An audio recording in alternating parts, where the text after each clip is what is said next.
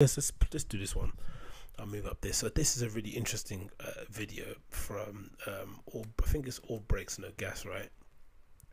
Because there's an interesting debate happening in the States now with the coronavirus. There's a group of people there's a group of people who just don't believe it's real, right? That's one thing. And then there's a group of people out there who believe, the government were a bit extreme. States should be allowed to independently decide when they reopen. The lockdown was too heavy-handed.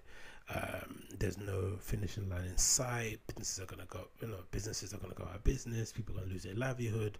Once the economy reopens, there's not gonna be any jobs to go back to. That kind of frame of mind, and I really understand it. I have a lot of sympathy towards it, and I get it, man. If the majority of people, especially in the States where they don't enjoy the kind of protections or the kind of rights or the kind of benefits that we do here in Europe, right? They don't have 28-day holidays or whatever that amount, 21 days that we have here. They don't have paid sick leave. The minimum wage isn't that high depending on what state you live in. So I definitely understand why some people in the States are really against like having the economy locked down for unspecified point in time, especially for a virus that seems to be only affecting a certain percentage of the population. You can't say it's affecting everybody the same, because it's not, but it is affecting people of a certain age, of a certain medical disposition, or certain medical conditions more negatively than other people. So they're definitely within their right to say, hey, what's going on, to ask them questions. But the weird thing is that the people that we see on media protesting, especially the ones that we see in the video I want to play in a minute, they're always the whack jobs. It's always the people that are just like on the fringes, the ones that are just like figuratively have like a tinfoil hat in their back pocket, which isn't a bad thing, right? You're allowed to be a conspiracy theorist and question what you want to question, but it's the ones that operate right on the fringes of things, who believe every conspiracy theory that exists. They just subscribe malevolence to everything. Nothing can just be like the fact that nothing can just be like an administrative oversight or just incompetence. It always has to be malevolent. It always has to be some sort of sinister ploy to overtake people and take away their rights, all this sort of stuff. And I don't really understand why even that crowd of people there isn't one person able to make a salient, clear point as to why they think it's a bad idea to have the country locked down for so long. Just be able to say it in like a clear way, like, hey, I understand some people are dying, but I'm working in a gig economy, I'm working in the service industry, I don't have any protections, my company isn't getting any protections from the government, which is affecting me because my job is gone, I've been fired, I've got 3 kids. Just say something clearly like that and then protest. People will be fairly fine with it, but it seems like everybody they see in this video is just a complete nutter. And I'm going to play it now for you guys to hear a little bit of it, but it's a video by this guy called All Gas No Breaks, and it's filmed in Washington DC, I think, during the rallies that happened, I think just the other day or maybe a couple of weeks ago. I'm going to play a bit of it now for you guys to hear there. Boom, boom, boom. This guy's already complaining. He's got every right, so let's go back to the start. Yeah, it's called, it's from coronavirus lockdown protests from All Gas No Breaks. I got every problem with the government saying we can't go out. That's a prohibition, and it's illegal. It's against the Constitution. I am immune compromised. I put that at risk today. Because I gotta be here. That's a bold move, isn't it? Being immune compromised and deciding to head out. Amongst all these people who are obviously not observing any sort of social distancing. The personal protective gear is few and far between, but Jesus Christ us. Are you scared to die? But the good thing is that a lot of them don't have, there's not a lot of Trump waving flags and stuff. I think sometimes whenever those flags come up, people have, I don't know why, they have a tendency to just completely tune it out, but people have to support, they want to support in it. I don't think that's a bad thing, but as soon as those flags go up, especially CNN and those kind of places, they always clip that image and put it up like, oh, crazy Trump fans are going to be drinking bleach and protesting outside DC. Like, I don't know, man. No more scared than I am for anything else. Freedom! Freedom! Freedom! That, like, high on Newsom. That's Gavin Newsom, I'm assuming, one of the governor of California, I'm assuming, right? It was to say, please don't feed the fears.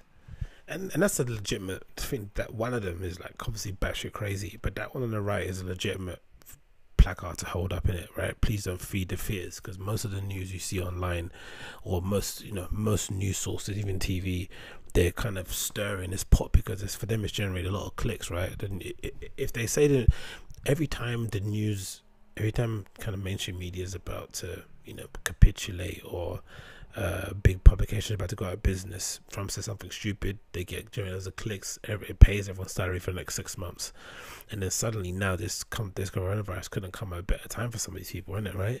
Because what else do they have to talk about with the impeachment inquiry gone away?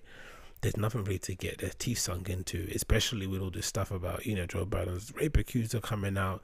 There was stuff that they didn't want to talk about that'll be out in the news cycle, so this is perfect for them. So there isn't a legitimate argument to be had about are the news media being responsible, are they stoking the fears? But instead you have this absolute donut with a high old Newsom banner. It's like, what?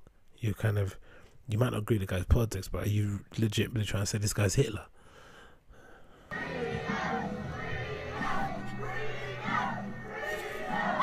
up! You don't have a right! You can't! It's like a nightmare, isn't it? It's like what you imagine. How many people own the news companies? How many? Well, you tell me. Three or four. How many does Disney own? How many? How many? I don't know. Well, maybe you ought to find out. You're in the media, aren't you? Yeah, but I'm independent. You're independent what? Independent media. Me and this guy. It's called All Gas No I Brakes. don't see your badge.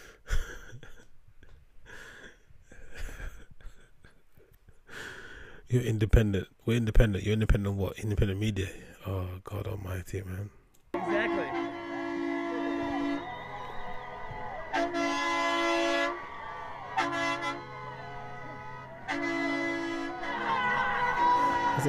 What's that say? Vaccines are not the cure. What's that say? Vaccines are not placebo safety tested. What does that even mean? Vaccines are not placebo safety tested. Okay, and this sign here says, "Hell hath no fury like a pissed off patriot." You're an American, a born free American! They're lying about the death tolls. I will take a chances and get a coronavirus better than shutting down this economy. Okay, there you go. That's a fair enough point. It's fucking nuts anyway to say, but fair enough point, isn't it? He's willing to get it as long as they're able to reopen the economy, right? Some people trust the economy more so than they trust some people have more faith in the economy than they do the medical industry or humanity or their own lives or what camps up. Because sometimes I wonder with these kind of older people, don't they have grandkids? Like, if you're that comfortable with willing to accept the risk for yourself, aren't you also willing to accept risk for your unborn grandkids or your children at least? Because I think the other way around doesn't work. I think if you ask people that are younger to care about older people, they're not going to happen, and they don't give a fucking fuck. I know when I was 15, if you told me to care about somebody else 21, I'd be like, what? They're going to die tomorrow. I mean, I wouldn't have no caring. So to do it the other way maybe makes more sense, but Now my knees. Yeah, I want you to take the vaccine first, Bill Gates. okay. I want you to understand, this is China's wet dream to hurt our nation. It's their wet dream. And this is about our liberty, brother. Who do you think's agenda this is? Freedom! Freedom! Freedom! Prolonged lockdown basically is slavery. Do you feel enslaved? I do. That is nuts, isn't it? That's maybe and again, maybe it's, the intention of the YouTuber to purposely, highlight the batshit crazies, but they look like a fairly well-adjusted family. I think they are, right? There's the same kind of ink used on the paper, and they look like they're standing together as a family, the dad, the mum, and kid, I don't know. And this woman's legitimately saying that prolonged lockdown is like slavery. Mamma mia. Just beggars belief, really, isn't it? Like, again, there is a point to be had to argue against, to question why some bits of information will withhold, why why maybe the White House didn't react quick enough, why didn't Trump close all non-essential travel from other countries coming in, blah blah blah blah blah. I don't know. There's questions to be had about it. You can question some things, but to ascribe slavery to lockdown is just. I'm a type A lawyer, and I am bouncing off the walls of my living room because I can't go out. California, not communism. Everybody Yeah, cough in communism. my face. Do it. Somebody come cough in my face. Yes, cough directly in my face.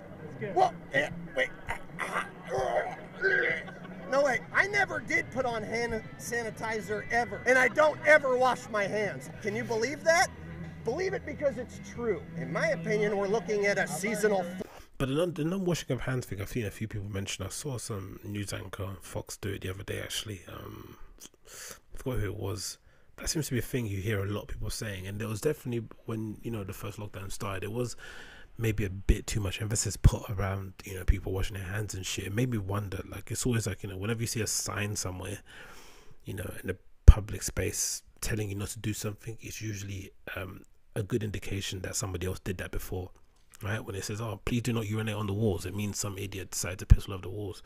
So there's a part of me that thinks, well, there are a lot of people out there just don't wash their hands at any point in time. Now, don't get me wrong, you know, when you're out and you're drunk and you're going to grab a burger after a club night, I don't expect you to be washing your hands in the toilet somewhere. But generally, day to day, do people just not wash their hands? It's just, you know, when they shower, that just counts as a washing of hands. Maybe it's a thing because a lot of them are emphasizing that. And it's really strange thing to kind of gloat about, isn't it? Like just because you happen to live in the Western world and you have access to, like, you know, Western medicine and, you know, great healthcare, that you'll be able to get away with this. But the moment you get put in a place where you don't have those you know, afforded those luxuries, suddenly these little character flaws or these sort of like things that you do, these habits suddenly get, you know, punished. But and again, he just might be a whack job, innit? And a lot of these people might be whack jobs, because you sometimes think to yourself, like, who's legitimately gonna take time out of their day to go to DC and protest? Like, really, like, who's sane, who kind of, you know, has all their marbles? Not many. I probably ascribe that to, you know, people that maybe leave negative comments online. Like, what section of the public does that actually represent? Not a lot. It's usually just the vocal few who are always online and always connected would probably go to this too, because you'd have to find out about this through the internet, right? I'd imagine there'll be some sort of group or some sort of event shared around the place, and then you kind of go and turn up, and there's a lot of steps that have to take you from being at home to this place. So again, it might not be representative of everybody, but it's just unfortunate that the kind of rational, sane people who have a legitimate questions as to why they're locked down still in maybe states that haven't been affected as much are being represented by someone like this, right? Who's like got a t-shirt, proud to be corona free, like he achieved something of worth. Flu in a bunch of fake death numbers. Go ahead, America, touch your face. Go out and have sex and don't worry about touching anything. Fucking touch anything and everything. It makes your immune system stronger. I used to be afraid of raw eggs and raw meat, and now I drink raw eggs and I eat raw meat, and I have been for years, and I'm fucking fine. Every conspiracy I've pretty much ever heard of is all pretty much true. 9/11 was an inside job. No one's ever walked on the moon. The vaccines are poison. Can you cough in my face? Good girl from walking away. See, people are too scared to even cough when you ask them to. We don't have a civil right to be immortal. If only the healthy people are okay and the people who are at risk get ill, isn't that how it's supposed to be? I mean... Just look at this, dude. We don't have a civil responsibility to be healthy or to be alive. And just look at him. Morbidly obese, riding a bike with more gadgets and accoutrements on it than the fucking Action Man. Oh, Go-Go Gadget. He's got a Bluetooth headset that's from, like, I don't know what century that's from. A power pack on his phone. His phone is plugged into a mount on his bike. He's got, you know, high-vis outfit on. What's that, an accreditation thing on his neck? Some sort of, public surveying shit. Just an absolute horror show, innit? We are teaching fear, not courage. I call it the original name, the 2019 NCOV, because it's not the SARS. That makes a difference. That's the disease. What we have here, statistically, is He run out of steam, innit? Look. political science. We have to be able to protect our posterity, posterity be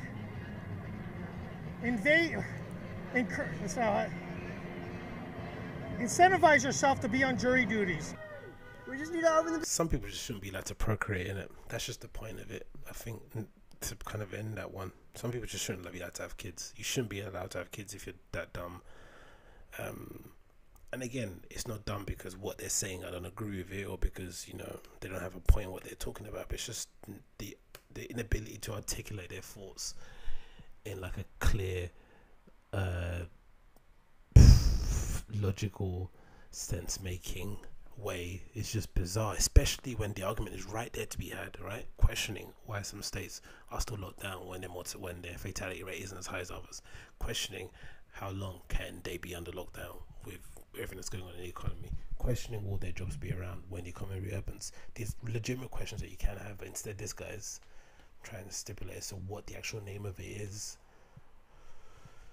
Worrying, man. Like, imagine that being your dad or something. That bloody hell, you just don't have any. Sometimes just, yeah, bloody hell.